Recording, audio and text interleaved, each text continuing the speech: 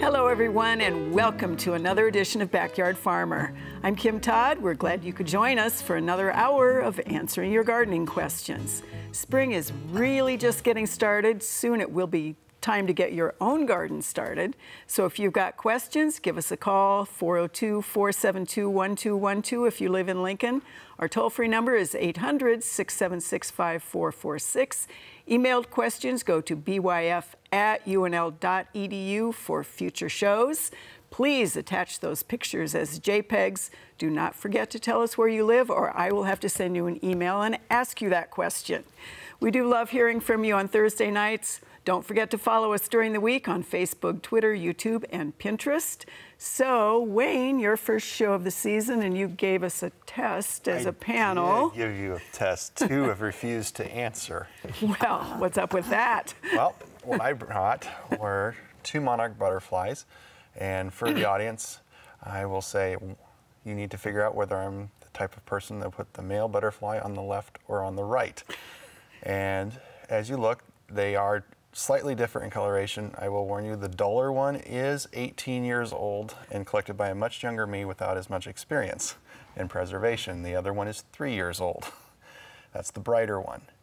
So, Kim, congratulations. You were right. Nailed it.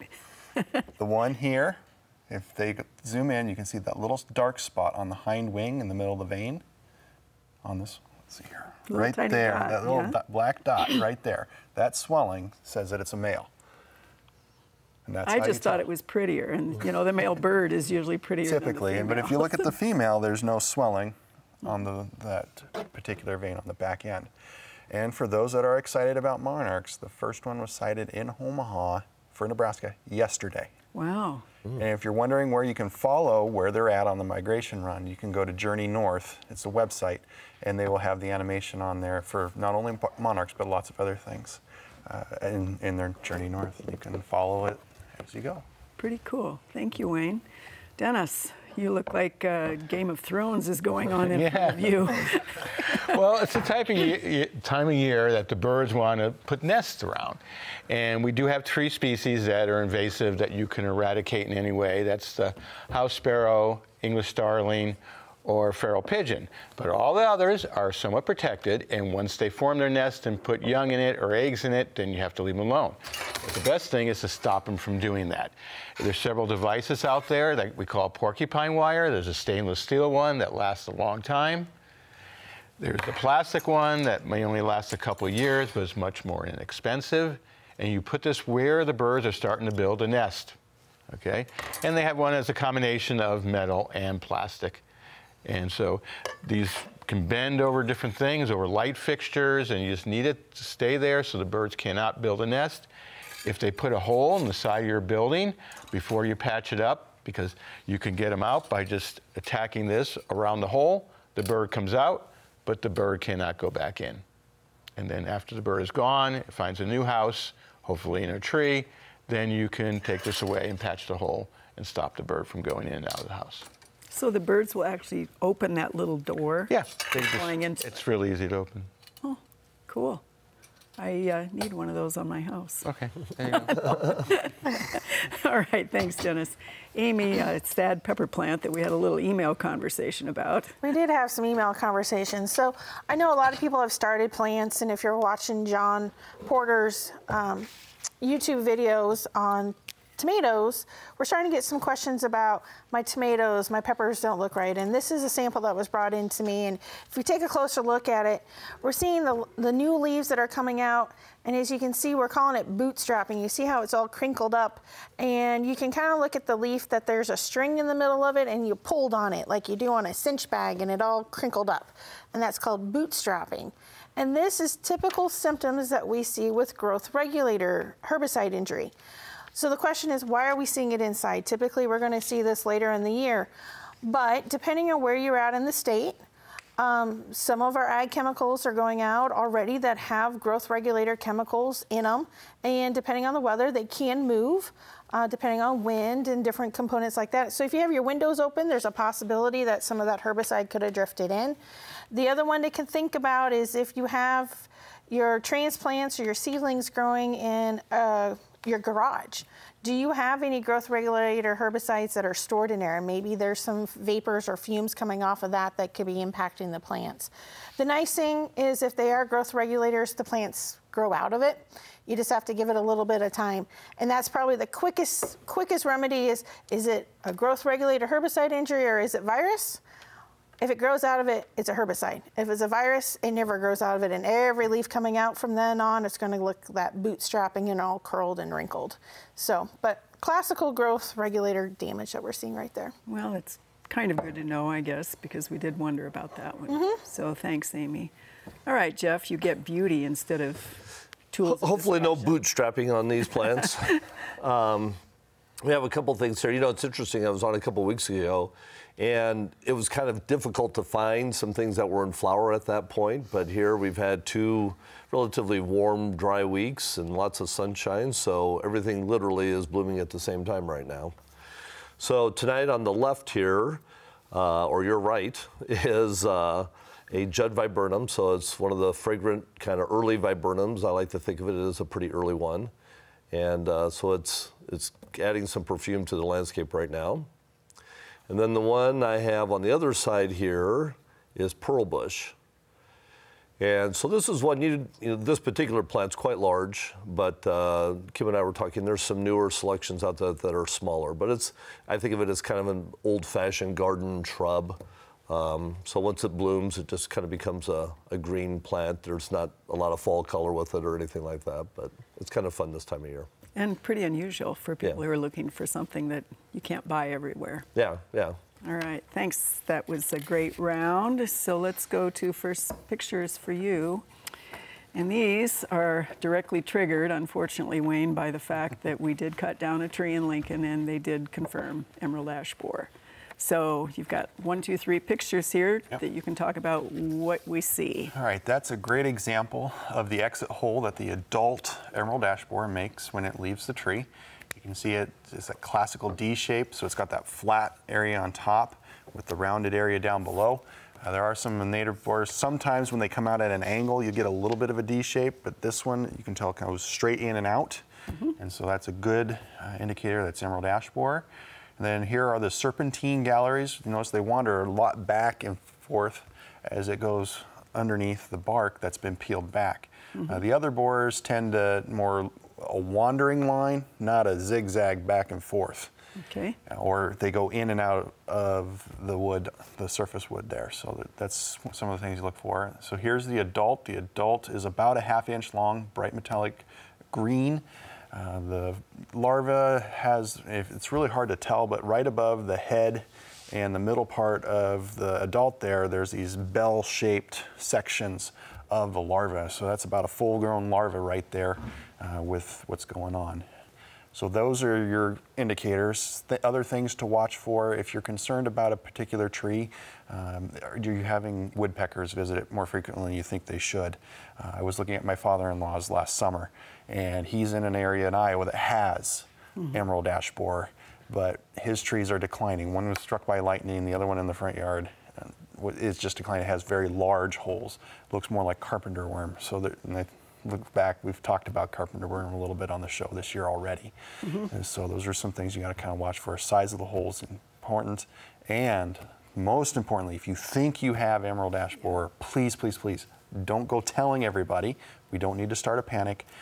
You need to contact your local forester or an extension office so that we can get this through the proper channels, and you'll be asked not to tell anyone until it has been confirmed through USDA APHIS. That's the final step to an official declaration. Then you're allowed to tell people that, hey, it was my yard.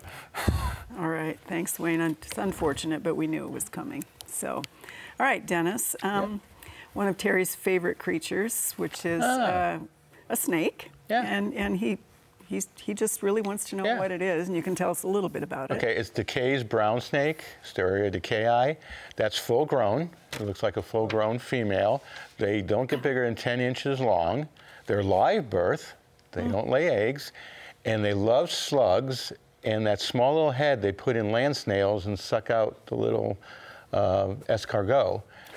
So you want these in your landscape. All they eat is slugs and land snails that get into your hostas. So enjoy them. Bring them on in. They're great to have. And he thought it was a bull snake. No. Yeah, not even close. No, ain't close. Okay. All right. Amy, this is another indoor plant. This is actually a Syracuse viewer. She started celebrity tomatoes indoors. She wonders why the leaves are curling. She's starting to see it on other tomatoes, and I know it's a little hard to tell whether this is pathological or insectological, but what are you going to say here? So one of the biggest things we're going to look at is making sure the tomatoes are staying at a fairly adequate temperature. We're not dropping down too cold. So sometimes if we get too cold, we might see some curling going on there. We could be looking at some growth regulator. The trick is if it's cold or growth regulator, it's going to grow out of it. But if you're seeing it moving to the others, of course we want to rule out the entomological side if there's any bugs. But really what you want to do is you want to flip those leaves over and look on the underside or where they're curled in, because they like to curl in and then the bugs like to hide inside there. So you're going to be looking for tiny little thrips, aphids, anything like that that could be crawling around in there. They're going to be very small. You might see some webbing. They'll do the exact same thing, especially on our indoor plants this time of year, just because the inside of our houses are dry. And that's when those insects really start to thrive to a certain extent. And we're getting to the point we want to kick everything outside anyway. And if that's the case, then you want to treat for those insects as best as you can. And I bet Wayne could probably tell us exactly what insecticides we want to do for those. For those smaller things like the aphids, thrips, we can use like an insecticidal soap. And those are much easier to use inside. We don't have to worry about exposing fish and pets and other things to them. So those are a good way to go. Also, if those seedlings are fairly sturdy, a good shot of water in the shower or the sprayer at the sink can help really clear those off. All right, thanks. Okay, so Jeff, this is a Bellevue viewer who planted grape hyacinths in their planter, and they've escaped. Sure. And he doesn't want them in the turf. He wants them in the planter. Okay. Any thoughts on that one? Well, I think it's kind of an ongoing battle. They're going to want to spread. They produce a lot of seed. They're doing what they're supposed to do. So they're flowering a lot. They're going to produce a lot of seed. That seed's going to drop down, and you're probably going to get pretty good germination. So, right now, other than using some sort of non-selective herbicide, which would end up killing your entire lawn, I would just suggest mowing them off. And if you don't want it to spread anymore, especially this year, look at taking those flowers off those in the bed before or right at the end of the bloom, so that they're not producing any seed. Clean that up really well. And then next year, I would look at doing some pre-emerge in that area to help reduce that as well. So maybe an early pre-emerge, sometime maybe at the end of March, so that we get some of that early. All right, thank you, Jeff. Well, we did have a tough but maybe normal winter this year in Nebraska, especially in the months of February into March. Even some of our native and hardy plants had some issues once the warm weather kicks in, and sometimes those furry friends can cause serious issues. Let's take a few minutes to look at some winter damaged plants and see if there's anything we can do to help those plants this spring.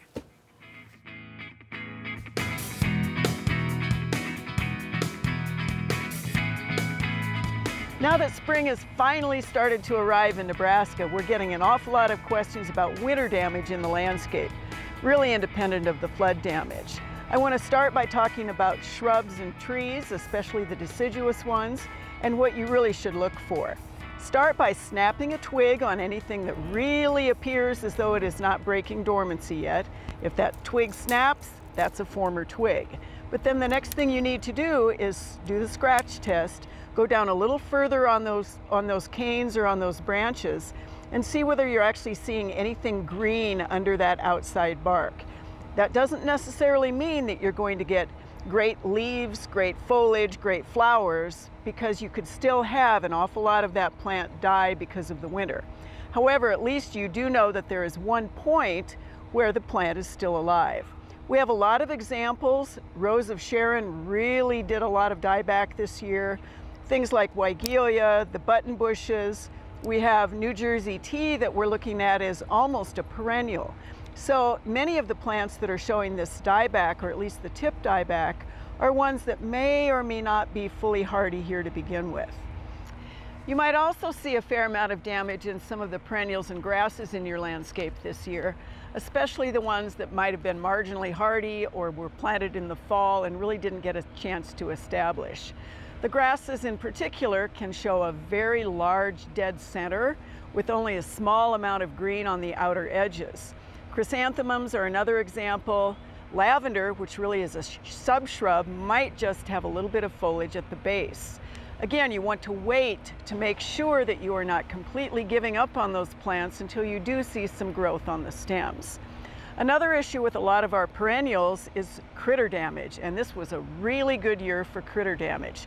You can see some trails through some of them. You can see where the centers really look like they've died out, but if you get down into those centers with your hands, you might be able to actually pull the crown up. And that is going to indicate that you had voles or gophers or mice or rabbits doing a fair amount of damage. On our woody plants, trees and shrubs, rabbits did a great deal of harm this year, and that was true in places where we had a lot of snow cover. We're seeing damage in Rose of Sharon, in euonymus, a lot of roses, many plants in the rose family where the damage is not down at the base, which would have been typical for rabbits or voles.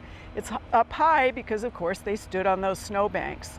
And we're even seeing full stripping of the branches on trees. And of course, if there's not bark left, you really don't have much left to work with.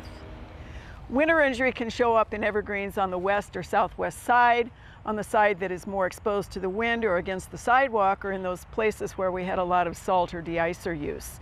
If you see brown tips, brown branches, no needles, that is a former branch on evergreens. They will not refoliate. You're not going to get new needles. But again, as with all landscape plants, as we go into the spring, you want to really make sure that you know that death has occurred before you do any major pruning, whether it is on the trees, the shrubs, the evergreens, or even the perennials, to set them and get them started for the rest of the year. Sometimes it's hard really to accept that dead is dead, but for a majority of these plants, time and patience might tell if they made it through the winter. Do your best to keep your hands off for now, continue to check those plants for damage, and then when you're finally sure it's dead, then you get to go shopping. Yeah. All right, Wayne, this is a viewer who lives in Bellevue and found these along the Missouri River. He also saw digging in the garden, he found some green worms along with the garden variety night crawlers, and he wondered if he's discovered some new alien creature species of worm. Well, the green ones, there's a number of caterpillars we can find in the ground that overwinter as caterpillars. There's some cutworms that do that as well, so there's that. This particular picture, I had a tough time quite telling. You can see your standard worm there, and then right about that lighter colored one, I looked really hard to see if I could find some legs on an end of it, and I couldn't quite find anything. So I'm not entirely sure what that particular one is. And without it being stretched out and a really good shot to know what end is the head end or the back end, I can't really tell you what that. Dennis, you're looking at it like you're thinking really maybe hard. it's a snake. No, it's not a snake. Yeah.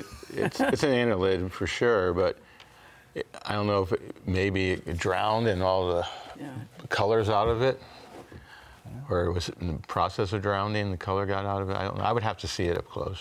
All right, so if he finds another one, maybe he could bring it to one of you. Bring it to us. Okay, all right. Take it up to Norfolk. There you go. Yeah. All right, so Dennis, you have some pictures that are associated with that damage, and so eating shrubs, euonymus, all sorts of things. Some of the branches are shredded, they've got holes. It's voles. So, okay. Voles did this one. There was on this one. Yeah. There's a typical vole. Yeah. It's probably was snow cover when they did that damage, and the thicker the snow cover, the more damage they can do because it's insulated. It's warm. I mean, it could be -20 above, but the snow cover, it's only 32 down there. So they love to do that. When we have a heavy snow cover, you get a lot more vole damage. Okay, and just voles, the way it is. Yeah. You can use a multi-catch trap. Multi-catch traps are sold in most garden centers. You don't need to hardly bait them, and just put them around the runs, and they go in there and flip over. And just to back up about the bird exclusion, just get on Google and put bird exclusion devices, and a whole myriad will come up that you can order online. All right, thanks, Dennis. Okay, so we actually had one of these last week, but it was a very unusual one, Amy. Okay. And this is a viewer who says he's seen fairy rings everywhere. This year he has one, and he has neighbors that have them, and he says their lawn is long. He does want to know, is there a fungicide he can use, or what do we recommend for fairy rings? Fairy ring is one of those that's really difficult to manage in all reality. So you see that bright green right there? That is the fungus actively breaking down your dead organic matter. So one of the biggest things you need to do is you need to see how thick that thatch is. And we don't want our thatch getting 2-3 inches thick. We want it at 1.5 inches. And so if your thatch is really thick, we're gonna be looking at aerating or power raking and trying to get that dead material up out of there. And the reason why it's green is that's being converted into nitrogen, and so all of a sudden this grass has a little boost of nitrogen and energy, and now it's bright green. So aeration is one big key with it. There are varieties that are a little more resistant, tolerant to fairy ring, but your biggest thing is going to be aeration. And if you really don't like the color, fertilization, but then we have to be careful if we don't add too much nitrogen, because then we're setting ourselves up for future disease issues such as brown patch later in the summer, which likes very lush, green, actively growing turf. So you're doing a balance game between the two of them. So definitely look at that thatch and aerate or power rake that lawn if need be. All right, thanks, Amy. All right, Jeff, you have 2 different viewers with 2 different sets of tree questions, and in all cases, these are autumn blaze maples. Okay. So this first one is, obviously, it's a double. She thinks it's too late to remedy that, but there's also a smaller branch, so she's thinking she can cut the little one out, save the big ones. Yeah, I don't disagree. I mean, you could do that. You know, I guess what I would say is, as this tree ages, you have an increased chance of a major failure with a snow load or a heavy wind. Right. So I guess I would consider at this point maybe going with something else in that place. Yeah. And just taking the tree out and just doing it now instead of waiting. Okay, and then I think your next picture is actually a little bit older one where the crack extends all the way down the trunk on this one. Yeah, and again, it's kind of that included bark and it's pulling apart. So, you know, it doesn't look like it's obviously failed yet, but I would say this is one you'd want to keep an eye on. Certainly wouldn't want to park your Lamborghini underneath it or anything like that. And, you know, and kind of prepare yourself for a new plant in that place, or, you know, it's an opportunity again to rethink how your yard is landscaped and maybe make some changes. All right, thanks, Jeff. Well, you know, we've really enjoyed the splash of color our tulips have given us out at our backyard farmer garden. As they start to fade and the weather warms up, it'll soon be time to plant.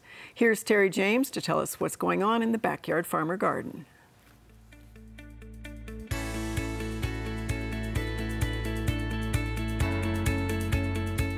The backyard farmer garden, we're slowly seeing those spring flowers fade away. Our red and white tulips are almost completely gone, and we are really looking forward to beginning our major work outside.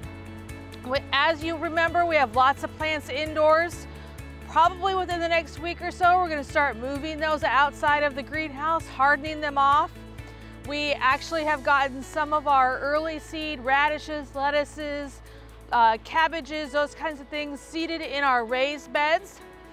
So we're gonna keep those watered if we don't get any rain here over the weekend, and make sure that those are coming up nicely. And we're just gonna keep on top of all of our weeds, and we're going to make sure that all of our beds are ready for that time to start planting our garden. Stop by the backyard farmer garden this week and see what's happening in the garden. Hopefully that weather will hold. We will get all of those plants planted in the next few weeks. And of course, we're always excited to get going for another great season. And we love those visitors. It's lots and lots of fun. All right, not so much fun. Wayne, this is an Omaha viewer who says they have stink bugs inside, outside. How to get rid of them started last year. Oh, this sounds like brown marmorated stink bugs to me. Exactly, If they're which I think, if they're John, we inside. had already. Yeah. Well, the best thing you can do to keep them from inside your house is make sure all your weather stripping is in good working order. You have all the gaps and cracks and everything filled around exhaust pipes, furnace vents, dryer vents, anything like that. One thing I have found is you need to make sure you check around where your electrical comes in, because if you had a new meter or a new panel put in or a new feed, oftentimes it's forgotten to seal around that conduiting that's coming in, and you can end up with a nice 1/4 inch gap between the conduiting and the side of the house. Great avenue for a lot of things to get in. So seal things up, put screens over, slat vents, make sure any of your turtle vents in the roof or peak vents have good screening on it that's smaller. You can't get away with 1/4 inch. You gotta go with small metal window screening in order to keep a lot of the insects out. All right, thanks, Wayne. So Dennis, you know, we talked about wascally wabbit damage. Yes. And seeing a lot of it up high this year. Why? Because our snow is that high, and rabbits they have snowshoes on. So just climbed up on the snow. Yeah, they just climb right up, and then they reach up, and so you can tell in areas where the snow drifted, the damage is even higher. So it's just where they can get to it, and so the more snow we have, the higher they can go. All right, all the way to the roof. Yeah. Amy, this is an indoor plant question from a Hornick, Iowa viewer. She has peace lily, and it's showing brown and yellow tips on the ends of the leaves. She does say that she lets it dry down to wilt before she waters. So you could be potentially looking at two things when you're not watering enough. Peace lilies don't like to get their feet dry. They like to stay wet.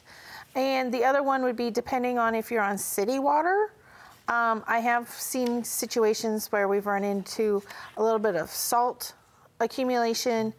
So with that, with those salt accumulations, you stick it underneath the faucet in the kitchen and you run water through it. And you really try to push those salts out of that soil mixture, and it has a tendency to help it out. And if it's a little dry, that extra water doesn't hurt it. So try watering it a little bit more. All right, thanks.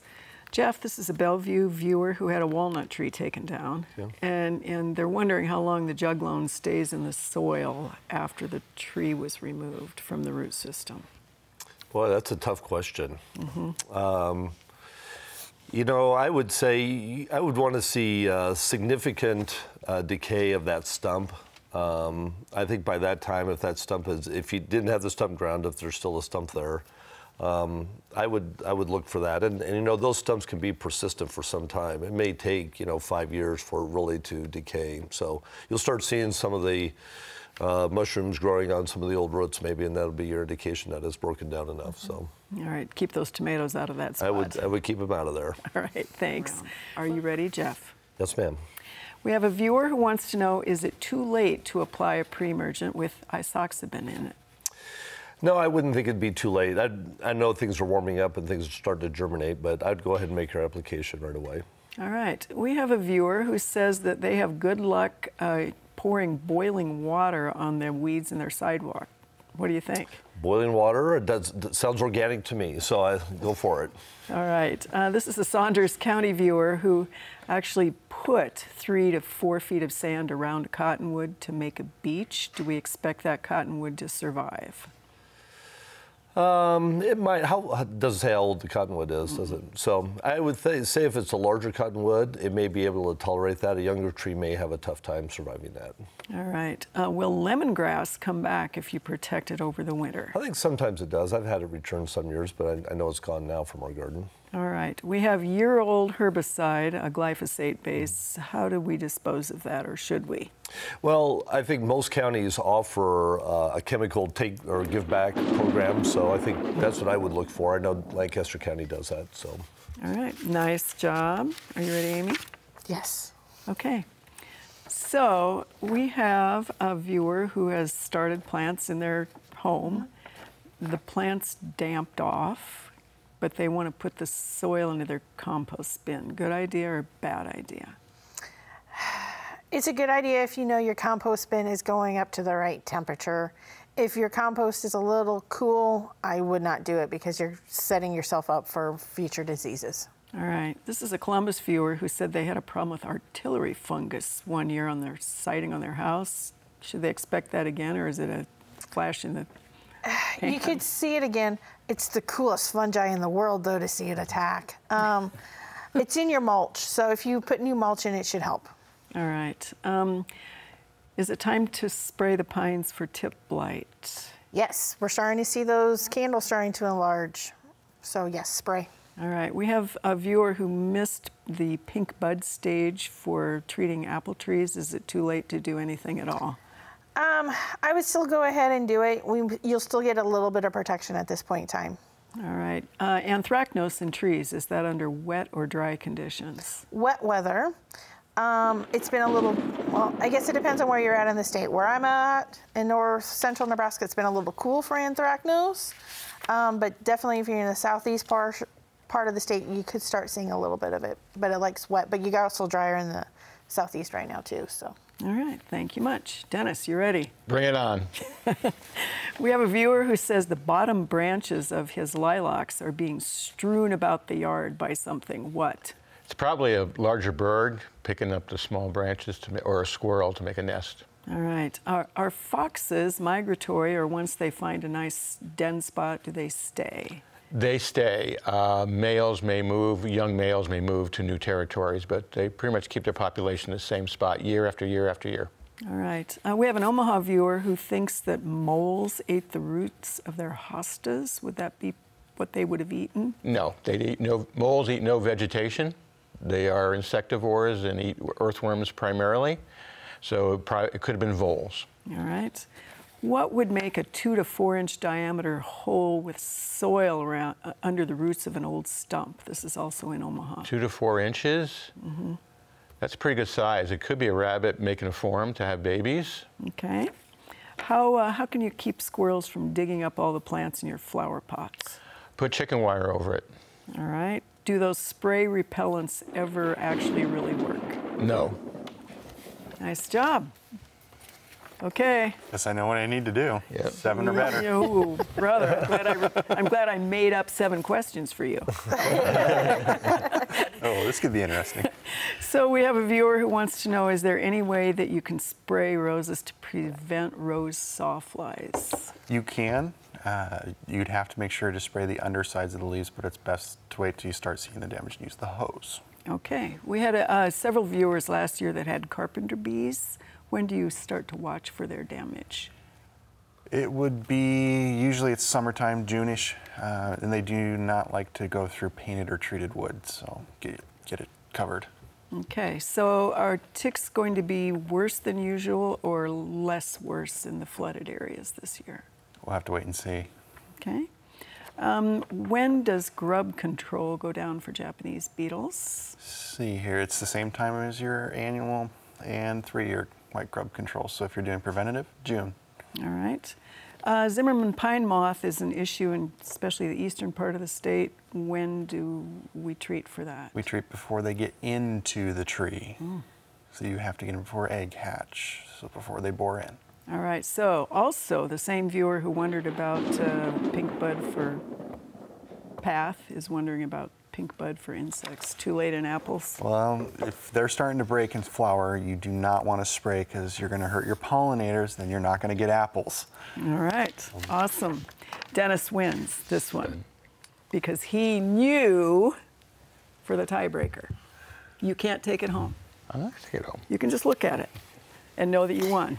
And you'll probably never win again. So, okay. Just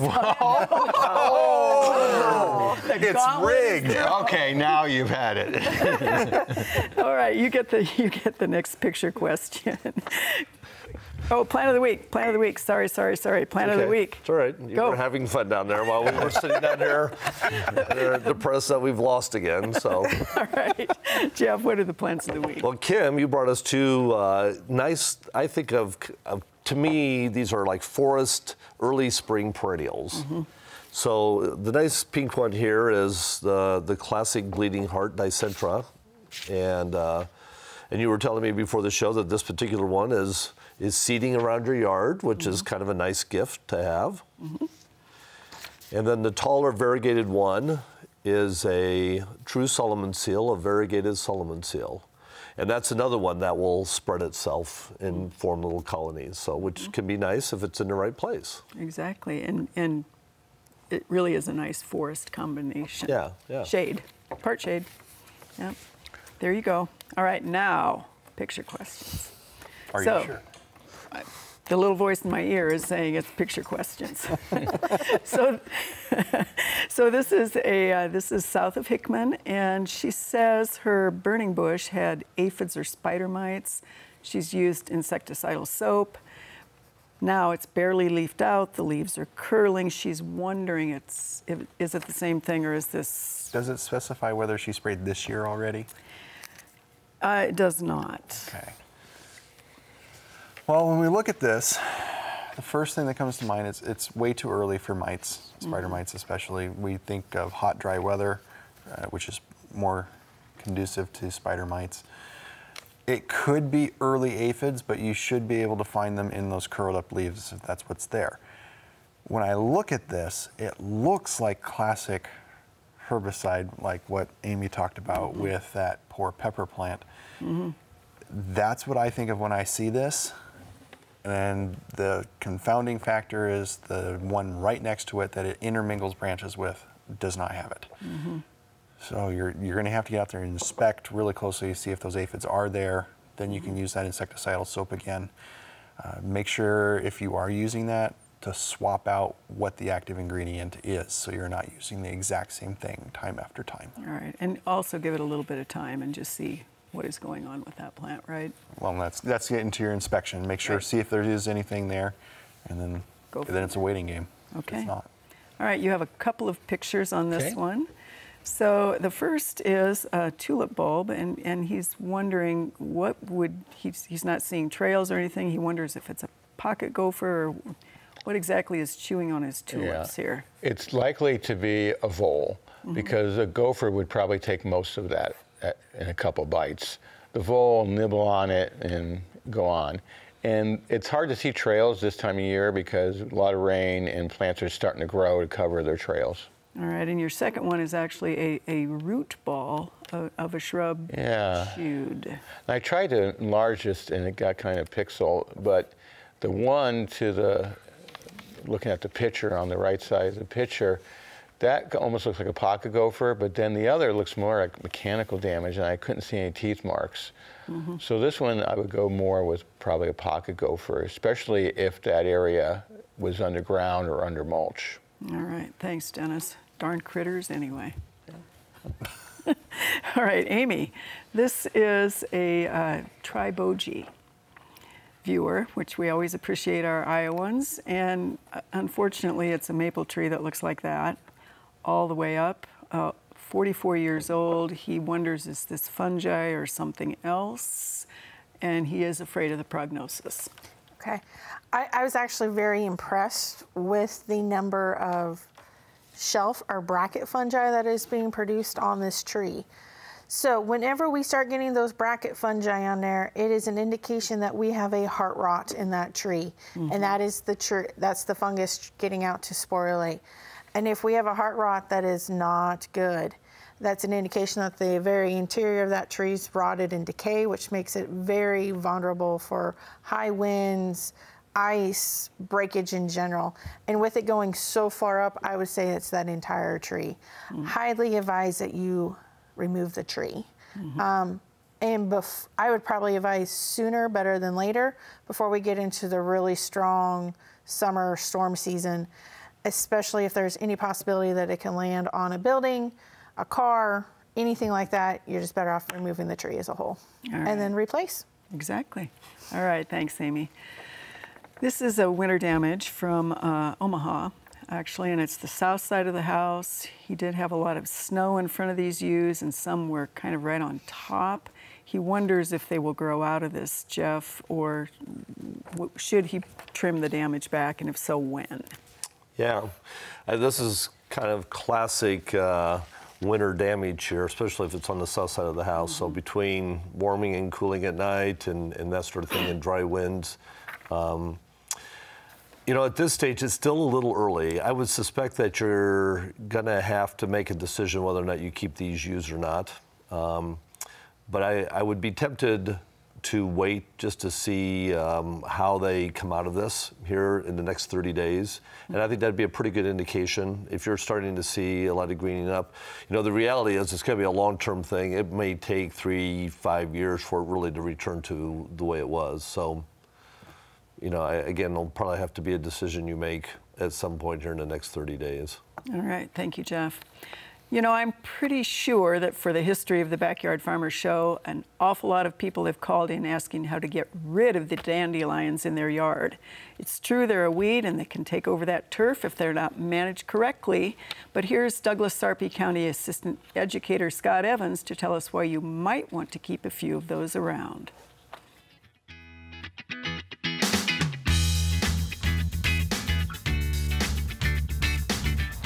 If you've been on social media this winter, there's a good chance that you've ran across some posts about the benefits of dandelion and clover being in your lawn. Now, when we think about dandelions, we think of them as a weed because they're such a successful plant. In fact, they're probably one of the most well-recognized weeds out there in the landscape.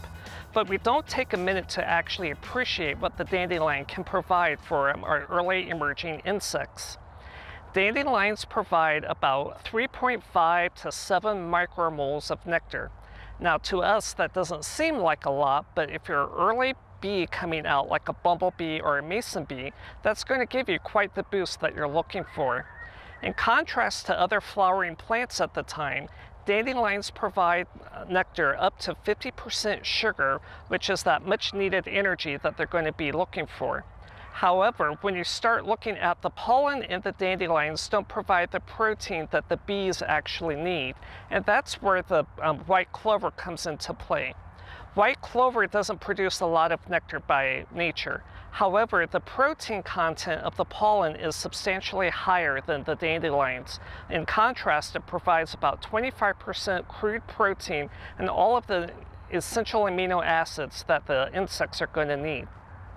So when we're thinking about our landscape, you can decide what you can do if you want to keep some of those plants and to provide the energy for our early emerging pollinators, or you can dig them out. Both dandelions and clover are perennial weeds, so if you're going to try to do any type of management, that should be done in the fall. You get to decide how many dandelions or clover you want to keep in your landscape. I know that dandelion and clovers are weeds of the landscape, and you might not be too keen about keeping them there. So if you still want to be part of the pollinator solution, we have the Nebraska Pollinator Habitat Certification. You can go to our website and check out all the plants that are available for early spring flowering plants. You're going to find a wide array of assortments that you can incorporate into your landscape. And why stop there? You can actually move into choosing plants that are going to help benefit pollinators throughout the entire growing season. So you can check out our website and download the application, and you're going to find all the plants there listed. And if you have any questions, you can always contact us here at Nebraska Extension, and we can help you with plant selection, choices, and just general care. So if you want to help the bees this spring, consider keeping some of those dandelions and clover in your landscape, or consider choosing some of the plants that we have picked out for you to help benefit the pollinators. Helping our pollinators out early in the spring will help them do their job later in the season. And that pollinator program offered by Extension really will help you understand what they need. It's worth checking into, and of course we have lots of pollinator stuff in our garden on campus as well. All right, picture questions. This is actually a Lincoln picture, and this about 2-inch beetle Yep. was found smashed in a parking lot, and they just kind of want to know what it was. It's kind of unfortunate because it's really a pretty thing. Well, the first thing I'll ask was if the parking lot flooded at some point, because this is actually a water scavenger beetle. Really? These large ones, along with a lot of other ones, I see a lot of movement this time of year where they're moving from one place to another. They scavenge down in the water. They a lot of dead things, and they're good guys. They help recycle things that have died off. All right. Just happened. Looks like this one met with a car. In a parking lot. Yes. All right. The question was it dark alley? Okay, Dennis, this is a Bennington viewer and has some chew. Yep. First are, I think, some roses and the, he had miniature lilacs and all sorts of things that were chewed. He's wondering what did the damage on these. It's a cottontail rabbit. You can tell by the incisors and the fact that it's peg incisors behind the normal incisors, leaving that scratch mark. So it's rabbits, cottontail rabbits. And then the second is actually Rose of Sharon, and he thought squirrels or rabbits had done all of that damage to about 15 inches up. Do you think so? That's rabbits, and if you asked them how high the snow was, they drifted up at that point, and so they took the higher part, and then as the snow went down, they took the lower part. So that is a nice pruning opportunity. Yes, Jeff? Yeah. Right. Maybe at the ground. Time to take it back. Time to take it back this year. So. Okay. All right, Amy. This is a viewer that found these growths in a tree in their yard in Papillion, and they think it's a gall, and they want to know what to do about it. Any thoughts? So I actually have one with me. This is black knot. It is a common fungus that we see on Prunus species. So cherry, plum, any of those types of species. And so this black blob here is what produces the spores, and it goes from tree to tree to tree. Now, there isn't a lot we can do. The biggest thing we're going to recommend is that you prune it out. You want to get it out of your trees as best as possible. There isn't a fungicide recommendation because it produces spores all summer long. So you're constantly having to spray. So prune it out. There are resistant cultivars out there, especially if you want plums and cherries. The big kicker for, depending on where you're at, if you're in a rural area, all of our wild plum thickets are just loaded with it, so there's constantly inoculum around. So if you're not specific on an heirloom variety, a plum or cherry, definitely go with the new varieties that are resistant. It's much easier to handle. All right, thank you, Amy. All right, Jeff, we've actually had a couple of people ask questions about rhubarb, being, the stems are limp, but then we have ones that are also starting to bolt. Starting to bolt already. So are we seeing this? Is there anything they can do about it? What do we do here? Rhubarb can be a little unpredictable with its flowering, and some of the older varieties have a tendency to want to bolt sooner than some of the newer varieties.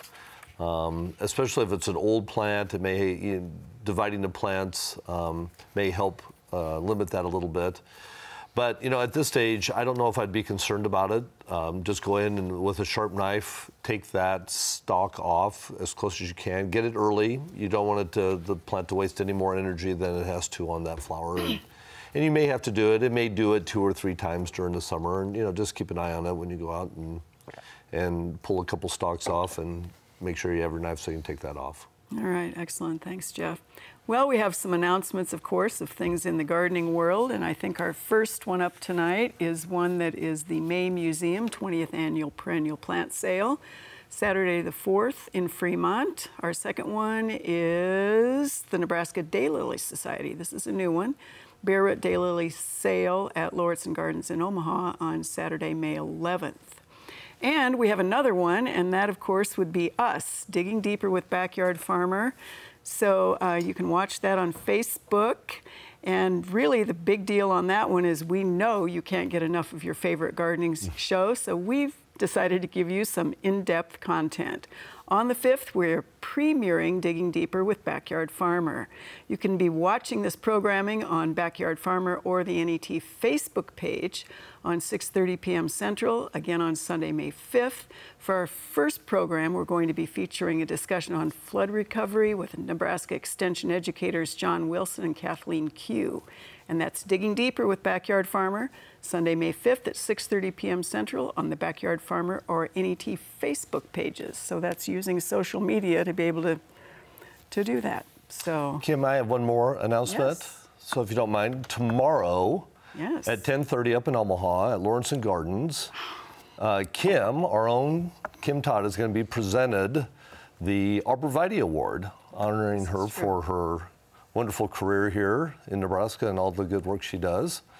And there's going to be an Arbor Day planting as well. Are they making you plant the tree? Is that part of the deal? I don't know that. Okay, Jeff. well, you could, so she could plant the tree as well. So anyway, Well. so we're very proud of you. That's exciting. Thank you very much, and that was unexpected. I'll get you guys. All right, so we do have time for questions, however, and this is a Lincoln question, which is red spider mites on the windowsill. Entering through the window, is it temporary or will they keep on coming in? Or are they spider mites or clover mites? They're probably the clover mites. Okay. Because if they're purple, they leave a lovely stain when you smash them that is extremely difficult to clean up. And if you want to get rid of them, you have to get rid of the clover in your yard, or basically any legume. So if you fight black medic, white clover, red clover, or any of those in your yard, you got to get rid of that to get rid of the mites. Okay, so it's clover for the pollinators, clover for the clover mites. Yep. Okay, Maybe you ought to choose some other early season bloomers there you go. instead of the clover. All right, Dennis, this is a interesting, always kind of this time of year. We have people whose lawns are like getting sort of nosed up in big old clumps. Is there a way to tell if that's a skunk or something else? Yeah, it's usually not a skunk or a raccoon or even an opossum this time of year because there's no grubs for them to go after, even though sometimes they might go after earthworms. But you do have things going after earthworms, such as robins, which kind of make a small hole, and you will get squirrels trying to find those last nuts that they buried a couple of years ago. So you get a lot of small depressions from squirrels as well. But usually it's June or after when you get the skunks and raccoons causing the big problems. All right. In any case, it's lawn damage. Yeah. Yeah, it is. Doesn't bother me. All right, so this is a question actually from North Platte, Amy, Okay. a follow-up for Fairy Ring, and it's on former farm ground. Why are they always perfectly round? Because the fairies will only dance in circles. That makes sense. Now, actually, there's a true reason. So you think about the fungus started in the middle and then it grows out. And so as a fungus grows out from a central point, it always will make a circle because it's always going to grow evenly out from a center point. And so that's the reason why it's always a circle, is because it's growing from a center point and working its way out.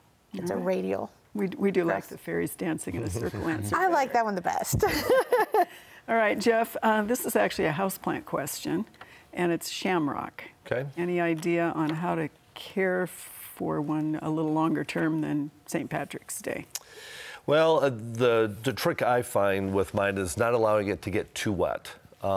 Make sure that you don't have it in too bright of a window, but it doesn't tolerate really wet feet. So, let it dry out in between waterings, and that may help. But it seems like a lot of times they just kind of drown them. So. Well, and they're in bloom for that short period, and then they just kind of. Yeah, they do. You're right. It does cycle. So be patient with it. All right, thank you, Jeff. This is a Table Rock question, and it's about a wasp nest. And apparently, it's a wasp nest under their deck, 3 inches long, 6 to 8 inches wide. What is the best time and method to get rid of the wasp nest? That's probably last year's paper wasp nest. So you can get rid of it any time. Unfortunately, I've started already seeing some of the new emergents flying. Wow. And That's you early. want to get rid of it before that, because then you can lower the population around your immediate vicinity. So we're a little late to completely get out on it, but you can get it out now because there won't be anything trying to defend it. They always build new nests each year. Always build new. Okay, I think that's really the big question is will they go back in and No. start back over again? Now, if you remove it, they may build another one in the same spot. Okay, good to know, I guess.